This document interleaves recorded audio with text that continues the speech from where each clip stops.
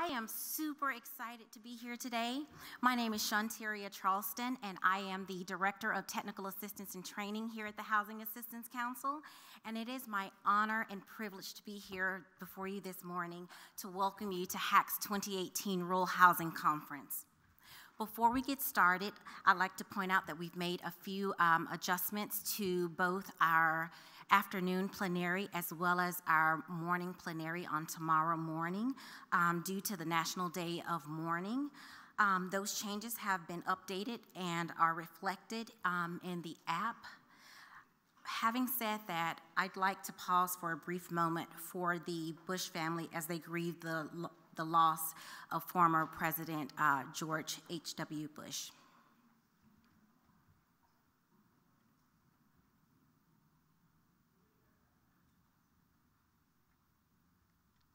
Thank you. So as I scan the room, I'm really encouraged by the many partners and grassroots organizations in the room, all joined for the common goal of building rural communities. We have over 600 individuals registered for the conference, representing over 47 states.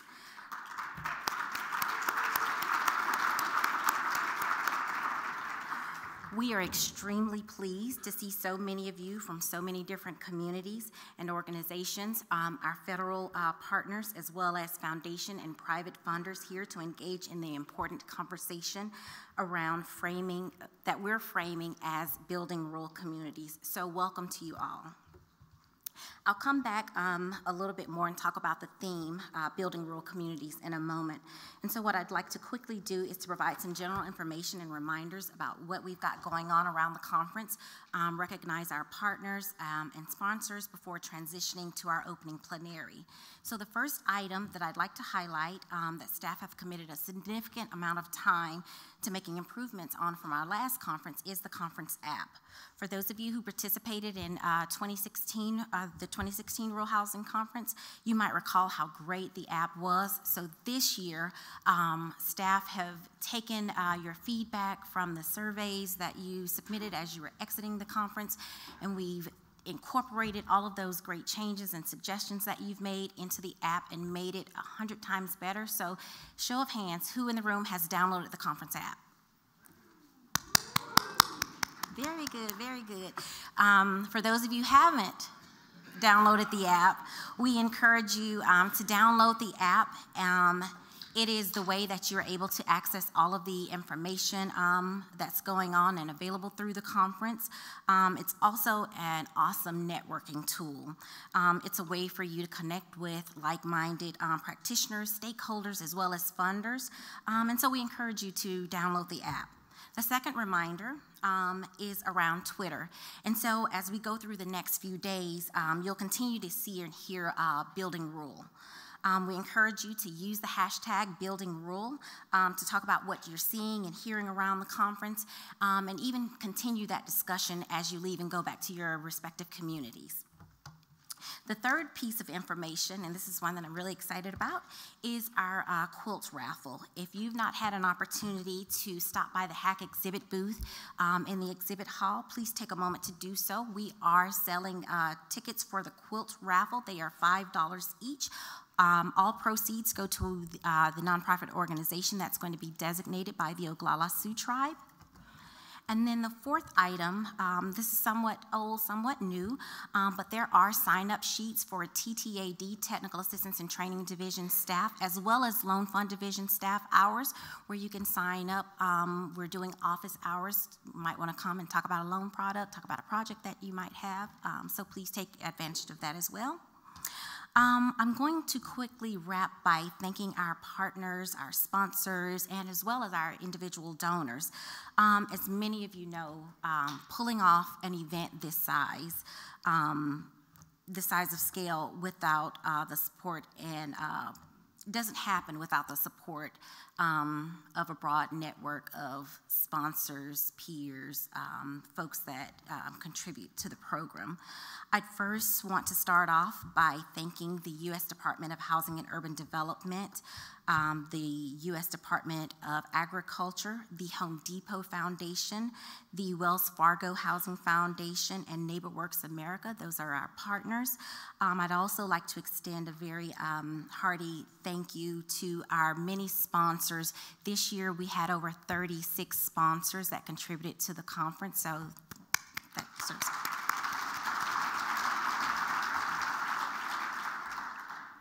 And I'd also like to thank a host of individual sponsors as well. Their generous support and invaluable contributions helped us to get you here in the room today. So please join me in thanking each of them for bringing us together to shape the important conversation around building rural communities.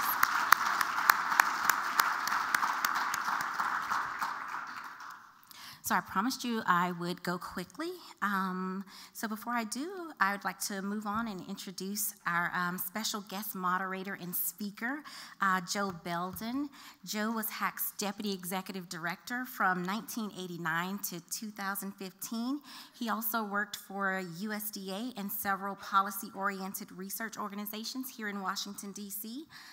Joe co-edited a book on rural housing and authored other reports and articles on housing and community development issues. He is a graduate of the Baylor Law School and the University of Texas, Austin. I'd like to take a quick moment to briefly go off bio for Joe.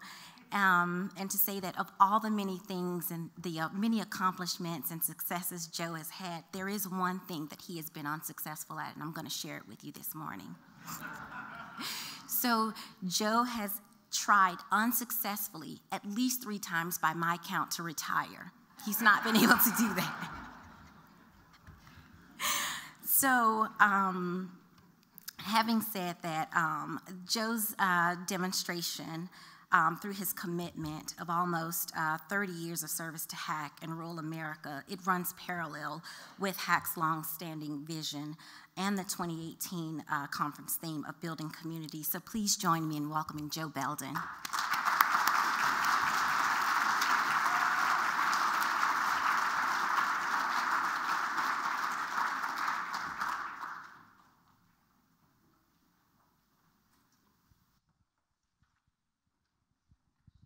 Well, I hope this is on. I guess it's not. Can people hear me? No? Yeah. It's not on. Great. Okay. If they don't want to leave me in control of it, I would probably break it. Well, thank you, Terry, and thanks to HEC board members and all of you for this invitation to come back. I actually don't like the word retirement. Some of you know Michael Badakin, and he calls himself repurposed, and I sort of like that. So, although I've been trying to get AARP to change their name to the American Association of Repurposed Persons, and it's not worked. But it definitely is better than recycled, I think. But let me just also say about President Bush, he was a man who had great socks. I really liked his socks. You can see mine here. But also, on a more serious note, if you haven't read the appreciation that Maureen Dowd of the New York Times published about him about 3 days ago, I would encourage you to look at that. I'm sure you can Google Maureen Dowd on Bush, and it's really quite a moving article about her long journalistic political relationship with him, sometimes contentious. Anyway, Terry, thank you for the invitation to come back and do this. As Terry is saying, I spent over 30 years at HAC and always enjoyed meeting and working with a lot of you, going to Capitol Hill, other kinds of things. So I was quite excited when Terry contacted me, called me to talk about this. She tracked me down to the nursing home. It wasn't that hard. And we were able to discuss it a lot after I put in my hearing aids. I had to put those hearing aids in. But it's fun for me. I hope this is going to be a fun and informative kind of look back and look ahead for all of you here. So let me welcome, please join me in welcoming HAC's outstanding leader to the stage to join me up here. Where are they? Where are they?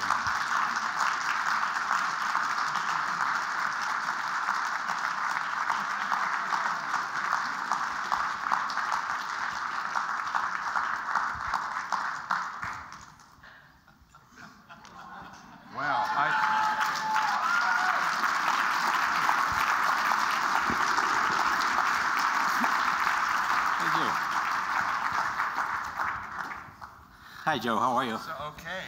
So there are two of them, huh? Well, Wow. I think maybe. Good morning, everyone. Morning.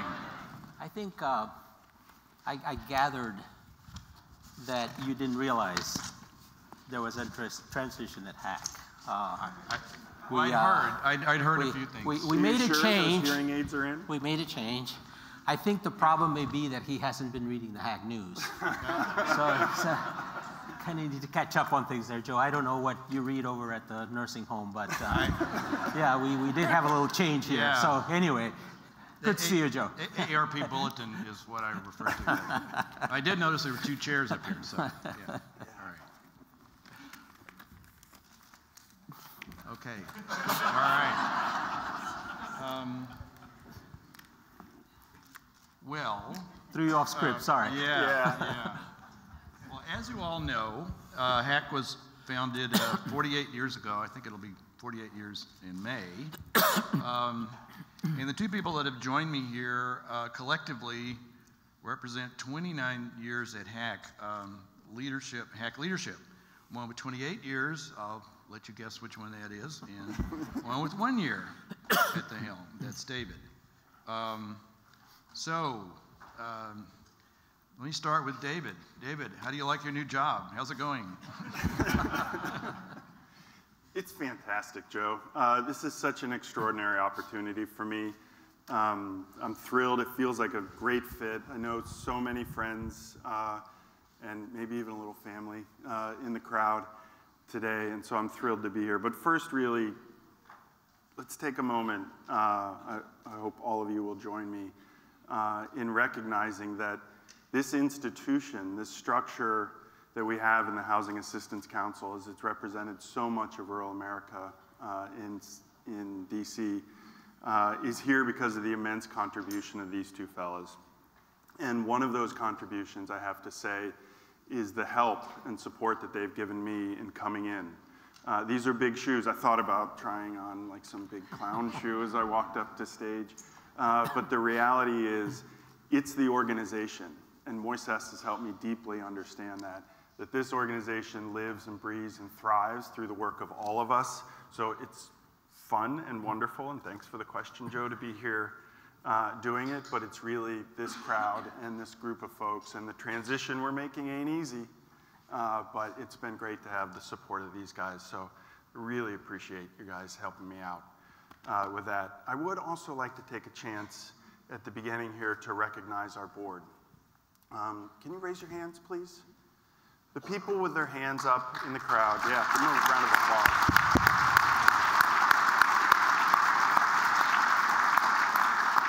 I can't imagine a group of people who made a better decision 1 year ago.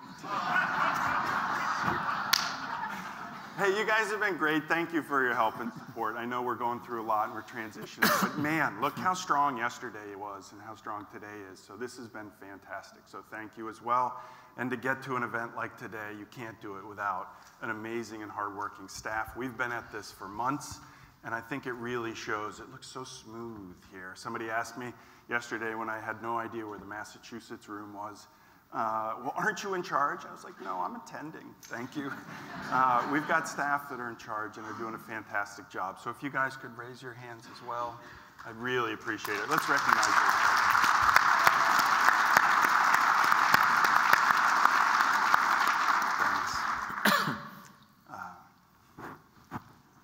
Great. Did I say anything about the job? No, you didn't go too far off script. That was great.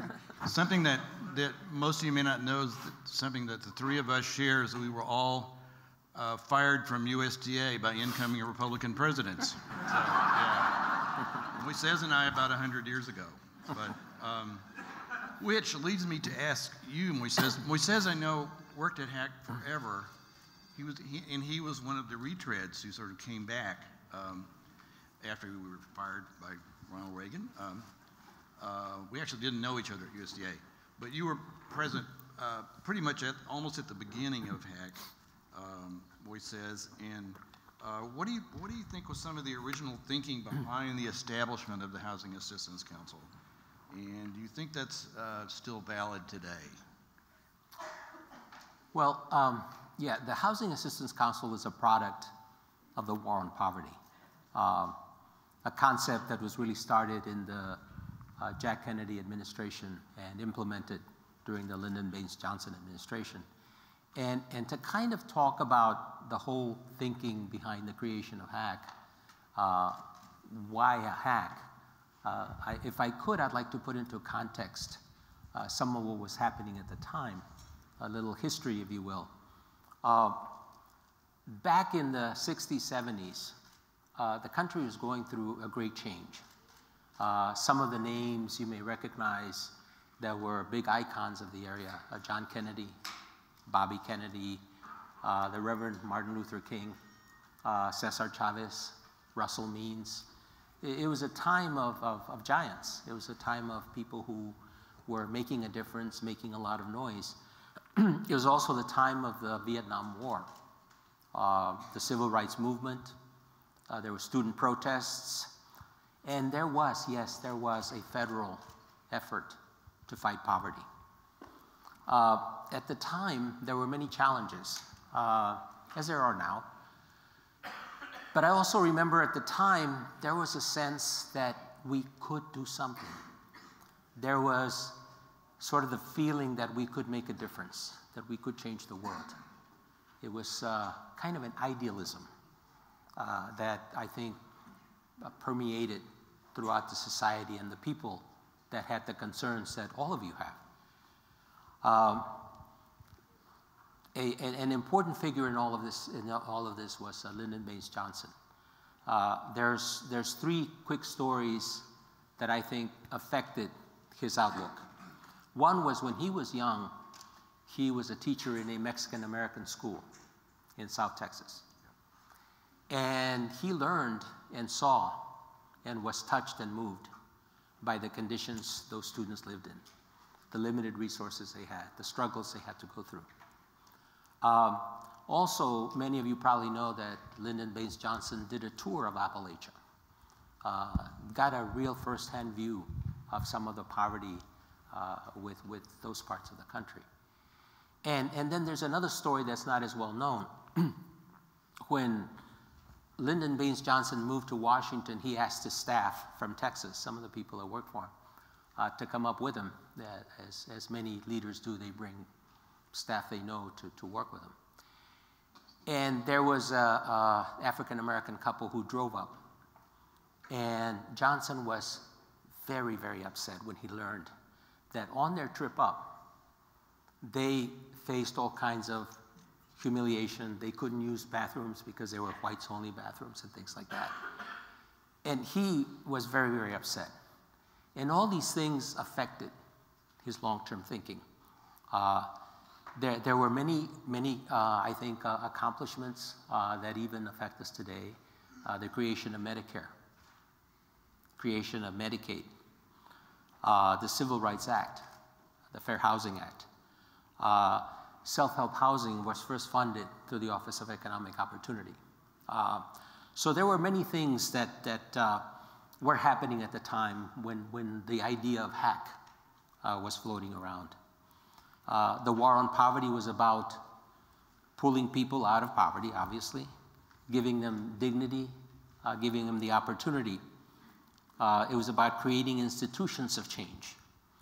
For example, the community action agencies that now are all over the country, making a big difference in many communities. We're all part of that era.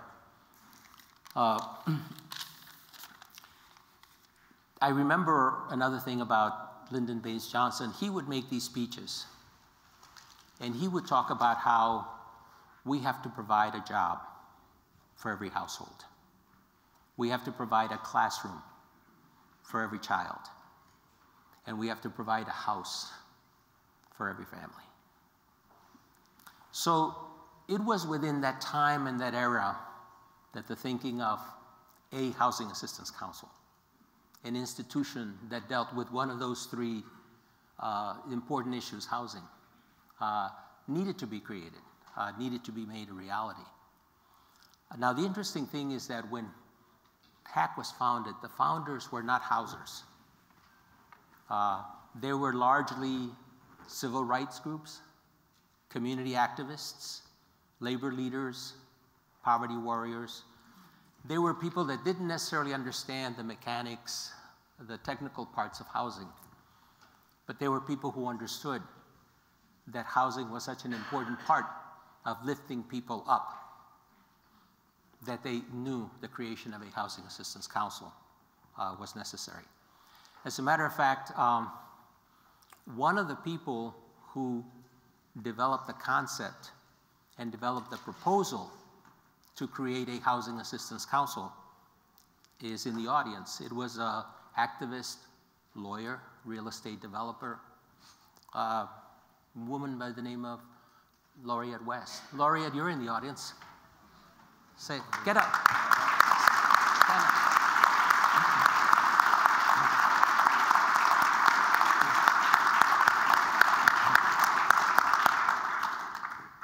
One of the things that the War on Poverty did was it supported local efforts. It was important that change take place at the local level. And so the Housing Assistance Councils, the whole idea behind the Housing Assistance Council was let's create a national organization. At the time, intermediary was not in the lexicon. I don't think we ever heard that word at the time. But in effect, to create an intermediary that supported those local efforts, that provided the backup, the assistance, the technical assistance, and any other kind of support that local efforts needed to make that change. That was the whole point of the War on Poverty. So that's kind of the context, the atmosphere, the time, and the purpose, the reason for a creation of the Housing Assistance Council. Now, the second part of your question, Joe, was, is it still valid today? And I'd say, claro que sí. Absolutamente. Yes, yes, yes. You know, the challenges may seem different, and we do have battles that maybe aren't quite the same. But a lot of the challenges are the same. Racism continues to rear its ugly head. Income inequality.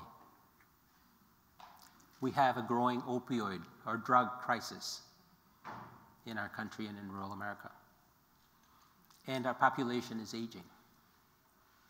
All those things require local efforts, strong action, and a Housing Assistance Council needs to be ready to back up those local actions.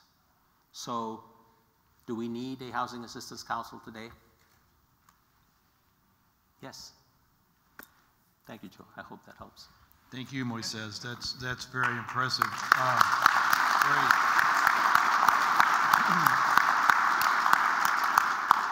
And I appreciate those remarks about LBJ. 50 years ago, he was not our hero, particularly me since he drafted me into the Army, but perspectives change. If you haven't read Robert Caro's multi-volume biography of him, I would highly recommend it. It's a wonderful book. There's several books. David, turning to you, you've worked at the local level in housing, you've worked at HUD and at USDA. Given that experience and that perspective, where do you think we are today regarding housing policy and programs? Picking up on Moises's historic structure they put forward, let's think about what we have. We have a drug epidemic, an area that's depopulating rapidly, civic structures that are in default, struggling reputation, and I'm talking about 1974 New York City. I'm talking about the time in which HAC was founded, where the eyes of the nation were on a geography and the challenges that existed there. That is not the reason that HAC exists and works, but it's fundamentally tied to what we do. Look, we know how to change things. We know how to change narratives. We know how to organize governments and people around bringing prosperity and vitality to places that lack it, to bring populations back to their homes, to bring the wealth and civic structures around them. We can do that. And so if you thought I was describing today's rural America when I said that, Well, yeah, there are some of those problems. Deep strengths in the towns that I'm from. I grew up in central Ohio and part of the time in the Kanawha Valley, West Virginia. And those places have gone some very different directions. Today's rural is different than it was in 1974, but so many of the problems persist. And guess what?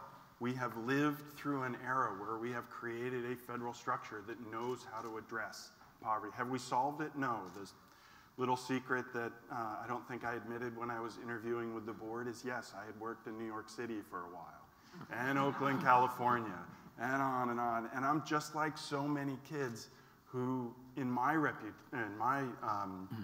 era of rural, left those small towns, ran off to the bright lights in big city, tried to make it happen there, tried to recognize it. And it is growing into adulthood that I've recognized the strength that I got from those small towns, the value and the place that is there, and the immense strength that remains, that we know how to build.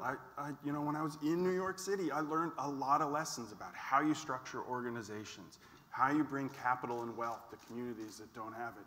We know how to do those answers. What we need to do is capture the attention of folks who've been doing that for a generation or more, of putting together amazing structures.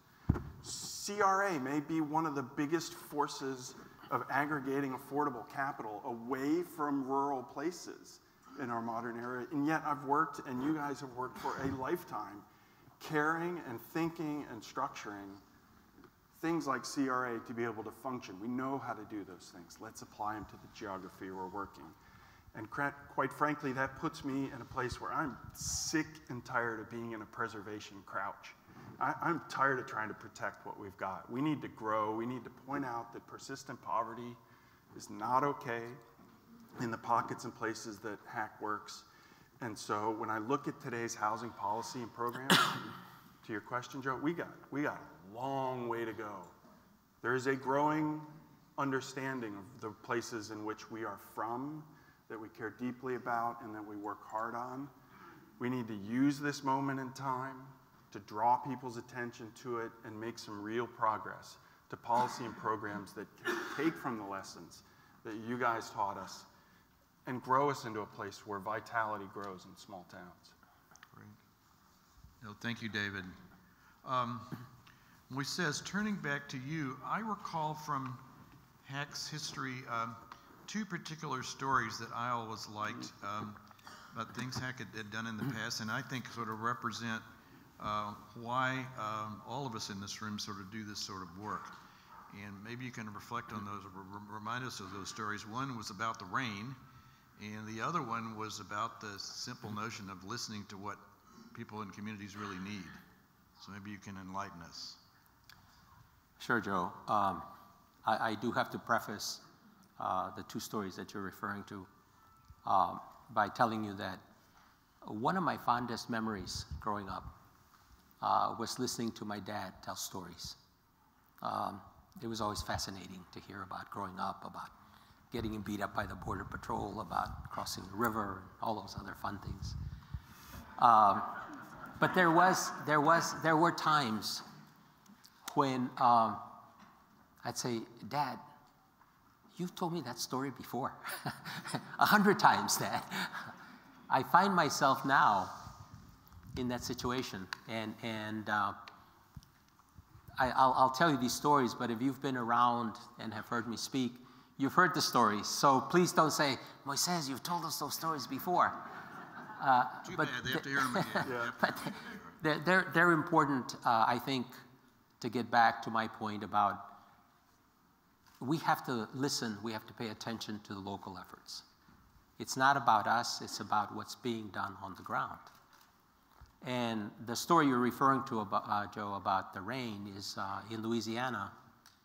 The Housing Assistance Council worked with a community. It was a mill town where the lumber industry was on decline. There was a company town where the lumber was being milled and prepared. And because of the declining economy and lumber industry in the area, this company town that existed for the workers of the area was being closed down. The housing wasn't much to think of, but nonetheless, it's where people lived through generations. When the company threatened to close down the town, I'm not sure how it happened, but somebody got in touch with the Housing Assistance Council. And we were able to go in, and with the direction of the local community, we were able to buy up the little town, rebuild the little town with both rental and ownership housing. There was a woman who was all 4'10", Mariah Milton, who was definitely the leader of that community. I remember we used to meet in the old church, the place where the community would gather. And after the reconstruction and the rebuilding and everything looked really great, Mariah Milton was being interviewed by one of the local reporters on the success. And so they asked her, now that you own a home, and in fact she became a 502 homeowner, what's different? What have you got to say to us? And she thought for a second, and she said, you know what the difference is? She said, last night it rained, and I didn't notice.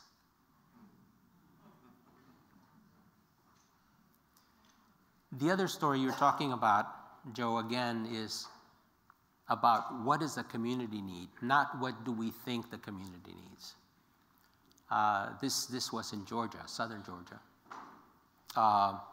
There was this small community. It was only about 1,000 people. Talk about small towns. The community was 90% African American, 10% white. But as you can imagine, forever, as far back as you could think, the mayor, the city council, it was all white. There was a highway that divided the communities. On one side, you had the white community, which was, there were airline pilots and, well-to-do people.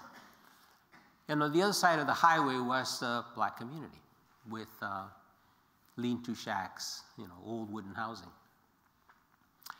So at an election, the community elected the first black mayor and one city councilman who was also black. The mayor was the funeral director in the community. Again, I'm not sure how it happened, but they got in touch with Hack. And he invited us to come in and speak to the community. They held a town meeting, and we made our pitch, housing and 502 and all CDBG and all this kind of stuff. And the community people who packed the room listened very intently and very politely. But when it was time for questions, one elderly gentleman in the back said, we appreciate your talk about housing, and we know we need housing. It's very obvious. He said, but what we really need is a fire truck. You see, what we weren't aware of was that just a few weeks before, there had been a fire. And because the old wooden houses were so close together, the whole block had burned off. People had tried with their buckets and any way they could to put the fire out, but they weren't successful. We were confronted in a community that said, we appreciate all your housing knowledge and expertise and, all this talk about section whatever and whatever. But if you really want to help us, help us get a fire truck. Well, I'm happy to say our Southeast office in Atlanta went to work, helped the community apply for CDBG funding, and we were able to get them a fire truck from San Francisco. They were getting new trucks. They had trucks they could get rid of, so we were able to do that. Then we were able to go back and talk about 504s, rehabbing the housing, things of that sort. I think the point of the conversations, as I think is the point of this conference, as I think is the point of the Housing Assistance Council, is let's support the community needs, what the community identifies, not what we think they need. When we sat down to start talking about transition, Moises told me that story. Powerful, truly.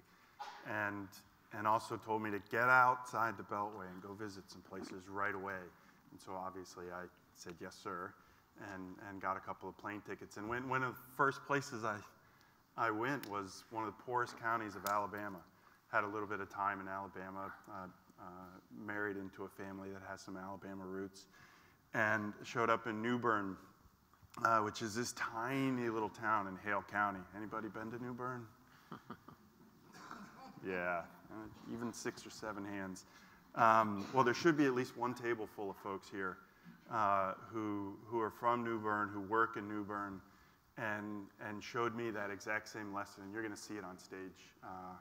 Our schedule's jumping around a little, but I think it's still tomorrow, where Auburn University is in town, trying to help out. One of the very first things they did, the first building built in this couple 100-person town in New Bern, Alabama, in 110 years was a fire hall. And it was that first trip, and I'm thinking Moises' story in my head, and I saw that, and I said, here's a story we need to lift up because it's so exemplary of what we're trying to do in today's day. Great. Let me ask both of you to reflect on this, and it seems that both Republican and Democratic administrations keep wanting to eliminate or cut the rural housing programs, to our great frustration. So why do you think this keeps reoccurring, and what do you think we can do? Tough question. Sorry. What? I just get to ask the question. They have to answer this.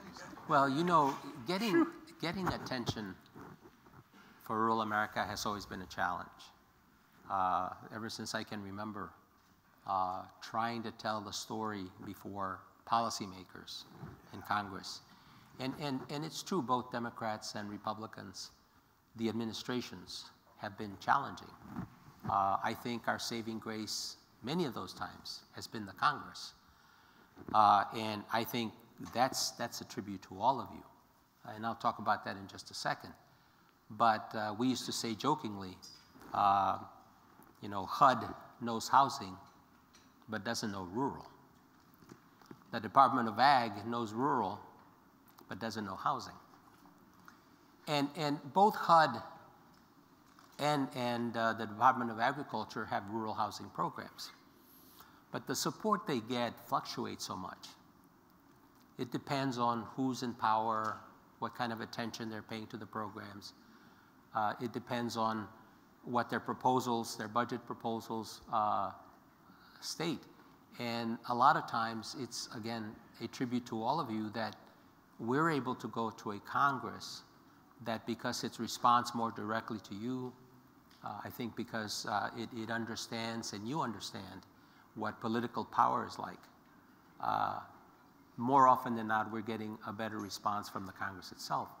The fact that we continue to have rural housing programs, I think, is a real show of what you yourselves can do through the Rural Housing Coalition, through HAC, through other organizations that push and continue to keep those issues in front of the Congress. Now, that's not to say administrations haven't been supportive. We have had administrations that listen, have us over at meetings, sometimes introduce initiatives that are very helpful to us.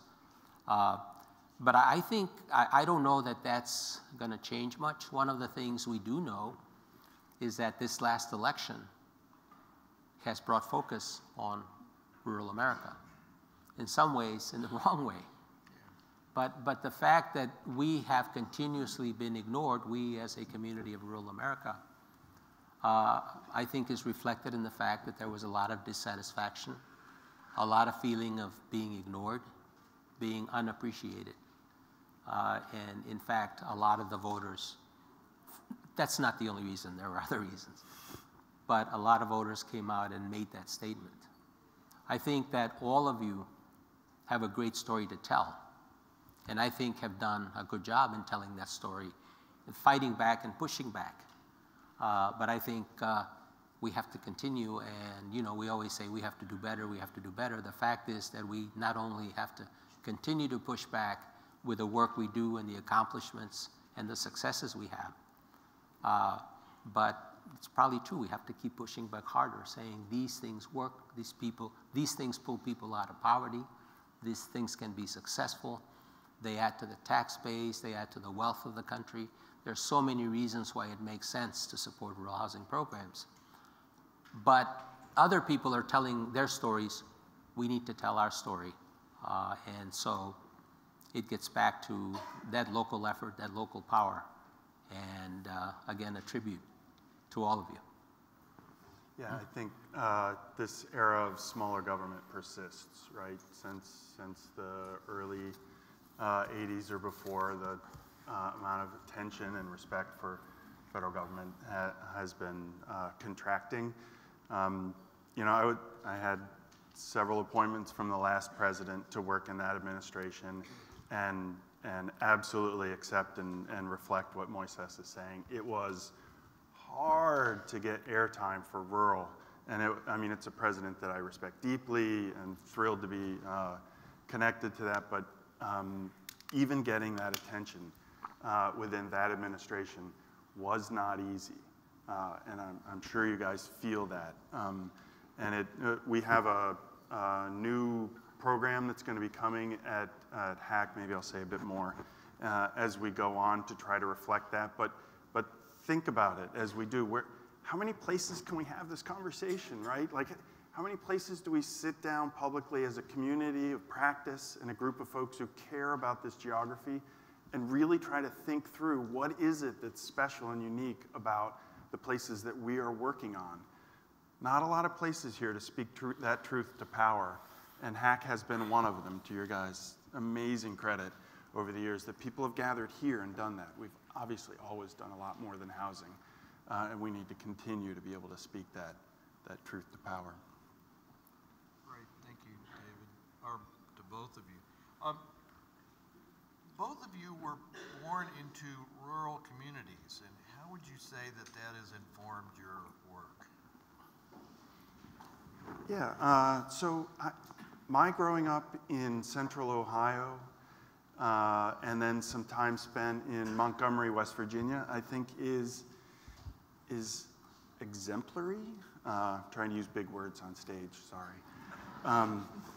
In what's happened in a lot of rural places. Yeah, as I said, I feel like I'm so much like my peers. I think of it as a rural diaspora. So many of us grew up in these small towns and ran off to big cities and are recognizing now in this era of the nurturing and strength of those towns and places that we want to continue to stay connected to. But the two places I grew up, anybody been to Westerville, Ohio? Oh, all right. Couple of hands there. That's no rural town anymore, right? When I moved in there, it was all the family farms that were closing across the Midwest, and those populations were coming into town, and we were growing exponentially. Our high schools were trailers put together because they couldn't handle the population coming in.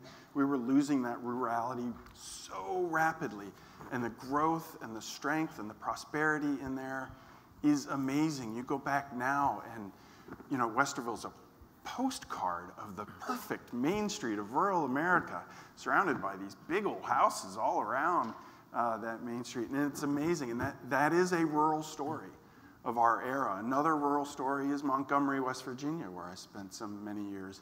And I see Dave and some friends from West Virginia. Anybody been to Montgomery? Oh, Jill, of course, yeah. We went to Montgomery, a town of several thousand folks, tucked into the hillside of the Kanawha Valley, Kanawha River, to go to West Virginia Tech, where my dad worked for the school. And I was on, this is a story, I guess, of modernity. I was on Google Maps the other day, and I'm coasting up and down, looking at the street view, which is a totally fascinating thing. I'm sure you all have done it. And I'm looking for the place where I grew up. That apartment building. We had a tiny little faculty apartment building up and down the street, and it's gone. And the story, as these guys can tell you, the university is gone. They have pulled up the roots, West Virginia Tech, and it no longer exists in this town whose anchor institution is not dying. It's gone. And that story also informs me as I look at the dichotomy of these two very real rural narratives of today. Like, what is it that drives the prosperity of one place and not another? And it helps me inform to know that It's not just mud on the boots that is rural. We are, as our amazing research director, Lance George, often talks, we are a collection of rural places. We are ruralities. And that's true for so many of us. Our stories are different, yet they all do exist in a rural context. And that's been true for me as well. I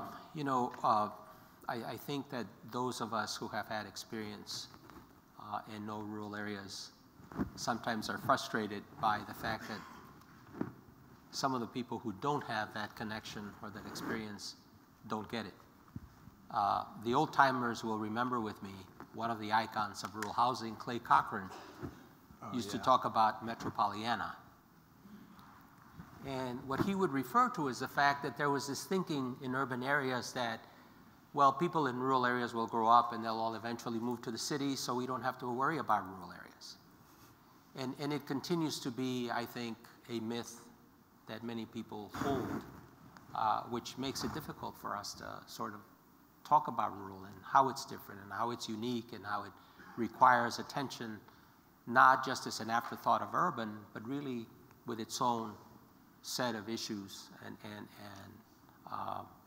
and problems. So absolutely, I mean, having that connection is very, very important. However, I do want to say that you don't have to be from a rural area to support rural America. In fact, I suspect some of you grew up in urban areas but have seen the need in rural America and decided that you want to work in those areas. In fact, you will remember, Joe, when we used to go to the Congress, many of the supporters of rural America, rural housing programs, rural development, were from urban areas. So that I think the connection, the background, the experience in rural America obviously gives you a better perspective, a better connection, a better understanding. But at the same time, I want to make clear, it doesn't mean that if you're not from a rural area, you don't have something to contribute. And I think, in fact, that's been proven time and again. David, let me ask this of you. Do you see HAC as a housing organization? Well, obviously, or is it somewhat more than that? And what are the concerns or issues about possibly going more broadly into community development? Great question. One the board has often asked me in this first year, and hopefully they heard answers that excite them. HAC is a place where rural folk have gathered and had this conversation. We have always done that. You guys have supported it in the loans we've kind of done, in the research and advocacy. We already are so much more than housing. I do think about a HAC moving forward that more directly embraces that thinks some more about how, health and education and welfare of the local population is extraordinarily important to be recognized within the context of housing. And guess what? That's where modern science has taken us. Social science today has shown us that there are determinants of your health outcomes that are absolutely tied to the specific place you grew up. There's no stronger predictor of your adult wealth than your zip code. And there is huge predictors in what your health outcomes in life will be by your zip code. Well, our zip codes in rural places do predict those things as well. And on average right now, it is not a great story. And so concentrating on that broader thing, two things quickly that we are taking on as we move forward, I've alluded to a few times. I am honored and thrilled that Moises started the ball rolling and our staff have kept it rolling in understanding what placemaking looks like, to understand that place-based policy is extraordinarily important, that housing programs are what we do, and we need to put those in context.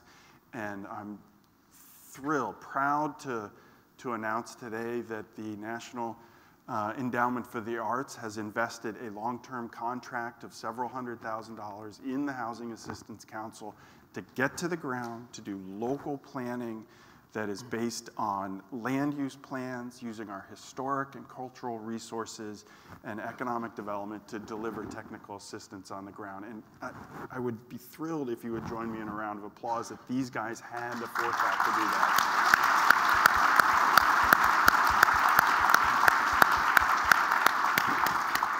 The Citizens Institute on Rural Design, it's called today. It's been around for a while, run by a very nice New York City organization. We've convinced NEA to invest in us.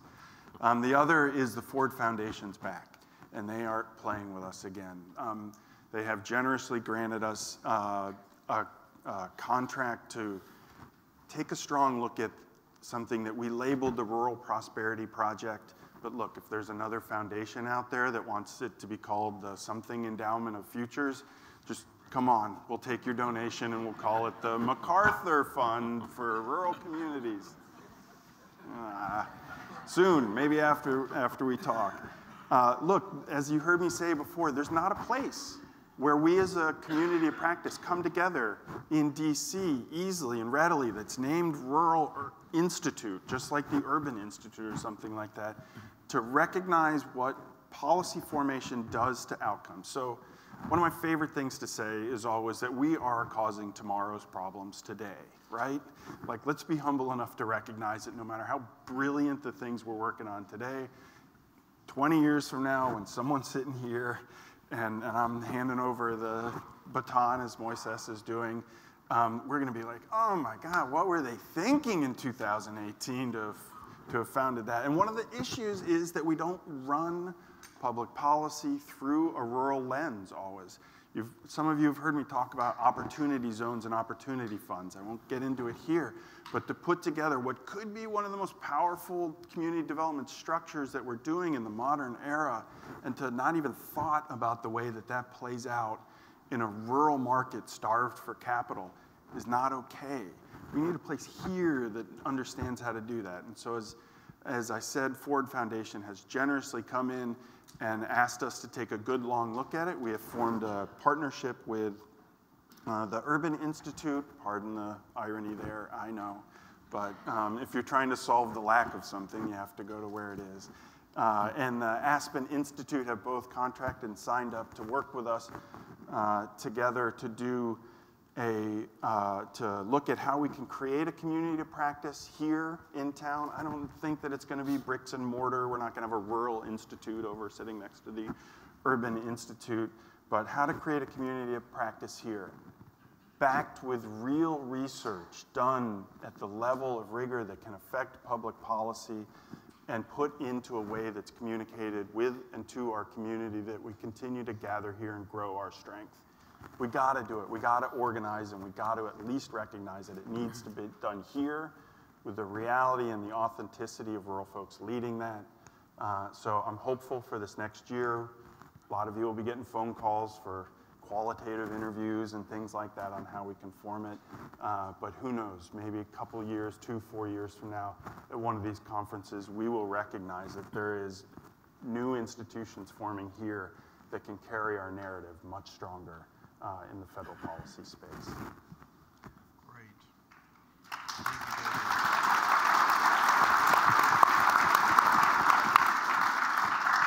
And let me just say, when you're doing that transition in 20 years, Moises and I can come back, and Laureate, we can help with it again. So.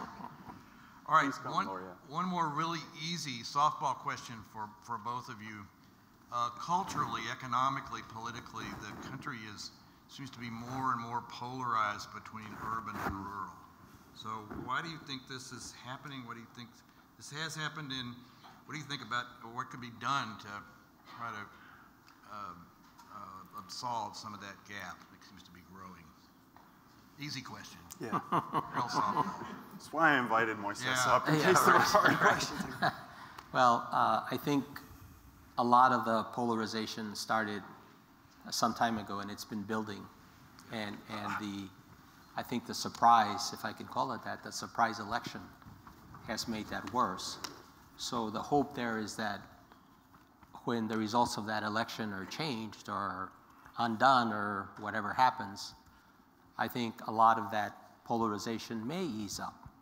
But the fact is, it's been building up for some time. I think there are, I think you play an important role because you are from a rural America that doesn't necessarily represent what we're afraid of as creating a lot of this polarization. I think you can be a counterweight to a lot of that uncivil, really ugly and difficult dialogue that's going on. The work you do, the people you work with, the community that you work with and that supports you, I think can counterbalance all of that. There are things that in the horizon that give me some hope. The recent election, I think, showed a repudiation of what I think is a lot of that polarization.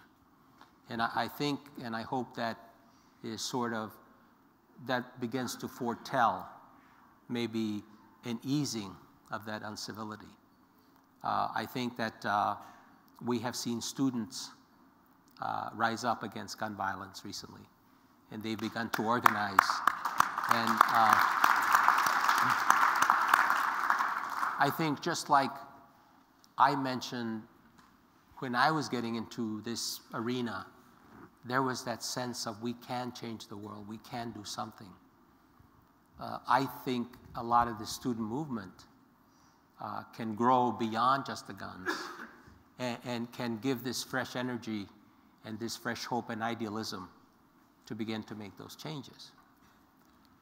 I also think the Me Too movement has begun to make an impact, and I think will begin to make some of the changes that are going to get us to a place where the polarization may not be as bad. We've always had, in politics, we've always had some degree of polarization. And I think that will continue. The difference is really the way we dehumanize, the way we disrespect, the way we condemn or demonize is what we need to change. And I think, again, I think you play a big role in doing that, given that you are located in rural communities and you can counterbalance a lot of that very negative, sort of very disturbing trend that has taken us. And maybe as I get older, I gain back the optimism, but I think some of those changes begin to maybe foretell that maybe we're turning the corner. Perfect. Yeah. Yeah. No, that's perfect. Okay. Again, this is for both of you, but for a federally funded, national intermediary in CDFI, HAC has remained focused on a particular. Oh, I'm sorry. Yeah. I'm trying to remember not to applaud and bang on this. I'll break your ears, but to bang on myself. There are lots of applause lines here, or points, boys. I'm sorry. For a federally funded national intermediary, housing intermediary, and community development intermediary, and a CDFI, HAC has always stuck to its niche, its geographic niche of rural. Do you think, for both of you, do you think this has been the right approach in helping rural communities? Do you want me to take a crack at it? Go ahead. I think it's been an important niche in helping rural communities. I think that, I'm going to keep going back to this because I really think this is key. I really think that we need to gauge what the community needs. The process of deciding whether HAC changes direction or whether HAC, in fact, expands beyond what it's been doing really has to do with the needs in the community. Now, we all know that when you go to a community, they don't have one problem. They don't have a housing problem. You go in and solve the housing problem and everything's fine. We know that. We've always recognized that. We know that there's education problems. We know there's opioid crisis. We know there's education problems, economic development, finding jobs. There's all sorts of things that happen. I think the decision by HAC has been that we can't do everything. We can't try to do everything. So what you try to do is you say, I can help you with this. And given the finite resources we have, I can become an expert in this. But other things I can't. It would be foolish, I think. The importance of partnerships and relationships becomes key, because what you want to do is bring in the National Rural Health Association. You want to bring in the Rural Water and Sewer Associations. You want to bring in the other organizations that bring the expertise to communities that we can't bring. But it's all based on an understanding with the community that we can help you with this. Our resources will only take us this far. If in fact the board of directors, the policymakers of this organization say, we really have to start looking at areas where we haven't been before, a process of communicating, learning, consulting with local communities and the network of organizations like yours, I think will inform it about which direction to take. But there have to be considerations of capacity. There have to be considerations of budget. There have to be considerations of how much can you do. You can't do everything for everyone. So how far do you want to go? But I think that the articles of incorporation of the Housing Assistance Council are broad enough that it gives the organization leeway to go in different directions. It gives it the flexibility. And whether it does or not is a judgment call. But the judgment call has to be based on how can we best serve the communities and the organizations that work on the ground with those communities.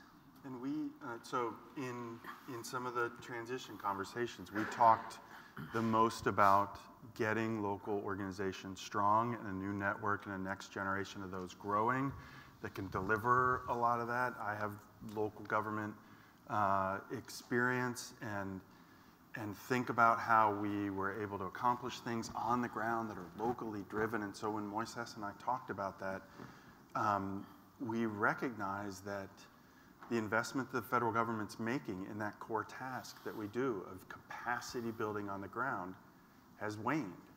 And where's the next generation of these groups coming, right? Like, there are some phenomenal folks in the room here today that HAC with these guys and other institutions have helped to grow and strengthen.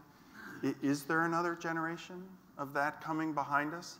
I hope so, but we've got a lot of hard work to do if we're going to keep doing that. So to be able to deliver all of what we're talking about, there is a core and fundamental thing that Moises talked about as we transitioned, and I've taken straight to heart, that we have to keep busy at HAC's core function of building local groups, or we're not going to get there. There's not going to be a room full of folks capable to be here and advocate in the future. So absolutely, Joe, there's a fundamental need for doing that kind of organizing in local places by a rural-focused group. There's got to be somebody in the room to ask the question why. Okay, we're winding down here, folks. To Moises, let me ask, what one or two pieces of candid advice might you offer to David as we're moving forward in rural housing? Maybe not too candid, but right, but, yeah. But take it easy. No, seriously. Yeah. Well, I'm going to do two things, Joe. One is I'm going to be preachy. The other thing I'm going to do is I'm not going to give one or two. I'm going to give more than that. We have time. We have time. That's good. Yeah, stretch it out. The thing is that you know, it would take a long time, and David and I have spent some time together about how I perceive things and how I see things. It's not my show. It's now David's show and the board of directors who have to decide what direction to take and where the organization goes. I believe in making a clean break, and you know, I had my chance, and whatever I did or didn't do, it's done. You know, it's about new leadership. It's about new blood, new ideas, and moving on. But there's some basic things that I think are very important. First of all, I think we have to be true to the mission. Once the board of directors, once the community groups, once the staff all understand that here's what we've decided that our mission is always remember to go back and be true to it. And the mission that the organization has followed since the outset is one to work with the most vulnerable.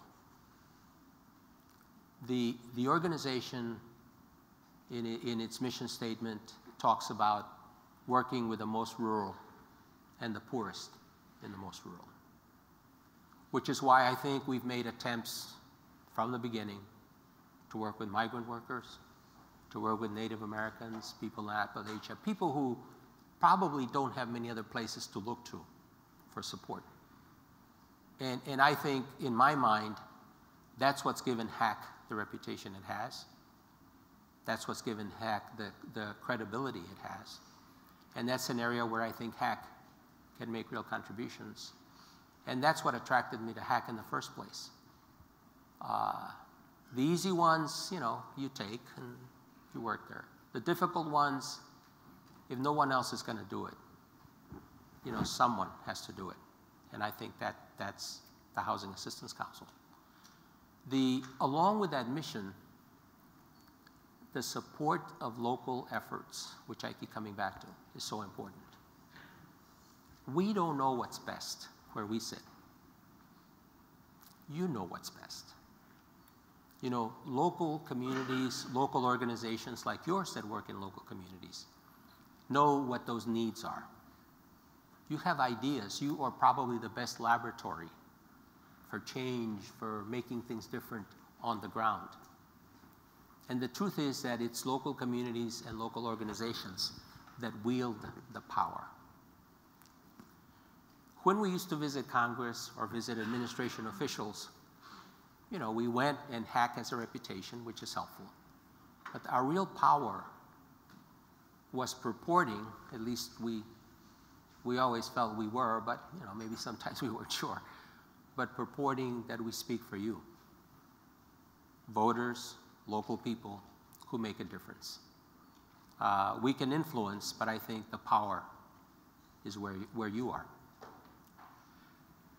The other thing that's important is building institutions and leadership. Now, local leaders make things happen, but it's institutions that sustain a movement. Without leaders, a lot of things probably just wouldn't go anywhere. But leaders come and go. And what you want to do is establish an institution that stays, so that if someone who started some activity, something meaningful, for some reason we're not around anymore, and it happens, you want that to continue and not go away when that leader goes away. The building of institutions for sustainable, long-term effects, I think, is very, very important. Information sharing and dissemination. When HAC first started, there was a dearth of information, useful information in rural communities. That's probably still true to some extent, but we have technology that has now made a big difference in information.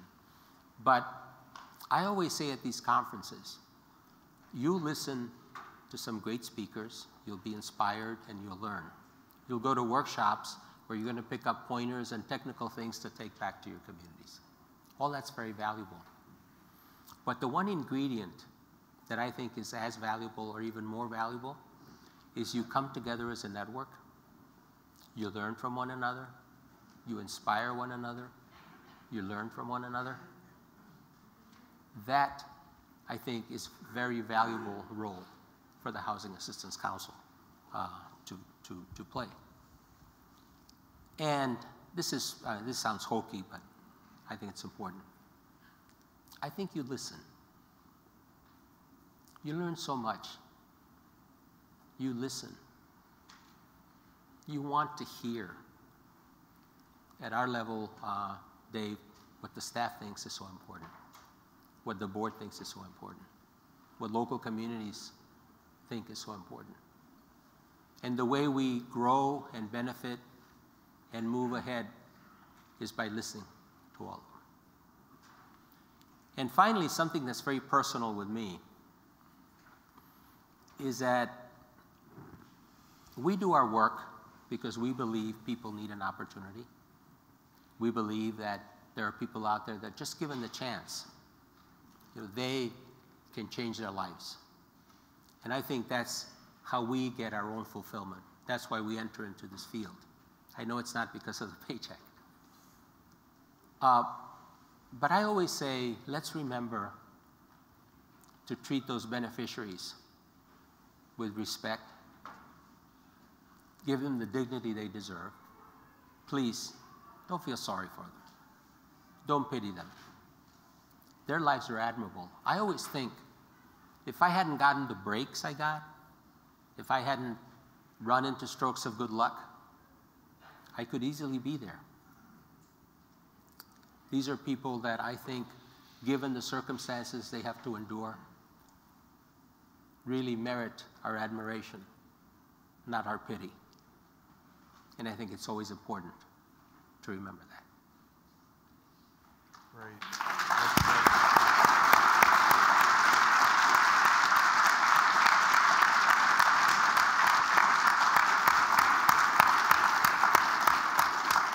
Thank you, Moises. I think that's great. But sort of turning sort of the same question to David. David, if you had to ask Moises for advice on one more thing, there may be at least one more thing, what would that be, possibly? So I've indulged that question many times, and I appreciate a lot of the advice and support I've gotten. So maybe I don't want to put you on the spot here, but I do just want to give a very heartfelt thank you and appreciation. This is an extraordinary resource. I'm honored and humbled to be a part of it, and I just can't thank you guys enough for setting us up for a future of success. And I guess I would also be remiss if I didn't steal a minute here at the end of our time to recognize and thank my family. The almost, actually it's today, my daughter's birthday, turns 8 and 6, are my everything, and my extraordinary wife, who's here today, but I won't look in that direction in case I tear up, whose immense support in carrying a huge load has allowed me to take a running start at this for the year, so that's been fantastic, and that is something that we talked about early, of trying to be able to understand the balance. I care deeply about family being part of HAC's day-to-day life stuff, and so in transition, that'll continue, and I'm deeply grateful for what you guys have given me already. Thank you, David. And great.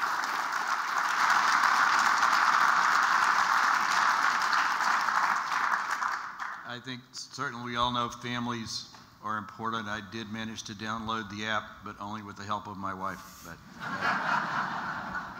I would have asked my children, but I get too much scorn from them when I ask them for electronic help. Well, David, sort of final question for our session here. Where do you see the rural housing movement or industry in 5 years or 20 years? And I promise not to come back, say retired, but. Well, I mean, even in the, predicting the next 5 minutes in this town is a wackadoodle exercise, man. It's just everything is turned upside down today. So if you think we can predict, I'm not sure. We've talked about the mainstream streaming of the rural narrative right now and our opportunity to take advantage of that. That's true. You talk about 20 years from now, I mean, there's going to be intense pressure on our ecosystems that we're going to have to change the way we live and build and exist as collective societies. We're going to be majority-minority nation by 2045, according to the census. Give or take a few years there. There's some real social reckoning to adjust and understand, and we have the opportunity to carry that narrative of the importance of shared power across race and gender and orientation and all of those things. I mean, you've got disruptive technologies cranking, like CRISPR and biofacturing that we may not even, stick-built housing may be this existing relic of the past at that point, just like the dial-up phone in my hotel room right now really is an existing relic that's nearly gone. Stick-built housing may feel the same way in 20 years from now as we grow the foundation of the house out of a living organism petri dish kind of approach. We're never going to drive ourselves around. I mean, there's huge things that could make this prediction really hard. But in housing, as we think about the use of stick-built on site, that's going to be a big deal to work our way through. In financing of housing, I truly believe that we're going to start to recognize and partner with our private organizations and industry to recognize the social determinants and the other impacts that quality housing can get, and we can improve the way in which we finance things through understanding the positive impacts and savings of health outcomes and education outcomes. Heck, if we could just eliminate trip and fall by folks your age, Joe, at home, we'd save a whole bunch of money on Medicaid. And look, we have incented, I believe strongly that public policy has an impact, right? Like we incented the development of a nation from east to west, and all of a sudden we had rural communities all over. We created a National Highway Act and FHA and so many things, and all of a sudden we had suburbs exploding across the nation. The pendulum swang there. Now we have spent a generation of time investing in the programs of urban growth and this amazing concept from Clay Cochran that you guys introduced me to of Metropolitana. We've done that. We've affected things. The pendulum will swing.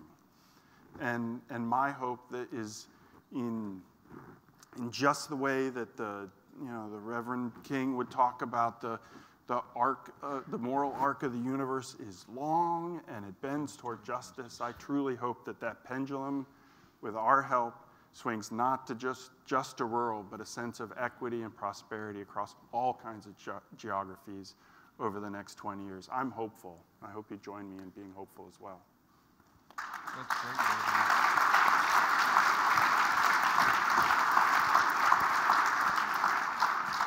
Yeah, I would just say when Terry called me about this, I was trying to get to the phone and I fell down twice. You know, it's tough. But seriously, to me, and my lawyers will be in touch with you about this age discrimination. Did you bring your walker? Yeah, I'm talking to Gideon. Did you bring your walker with you? No, I forgot it. That's why I kept falling down. But seriously, to me, HAC seems well positioned for the next 48 years. So please join me in thanking both of these gentlemen here for this.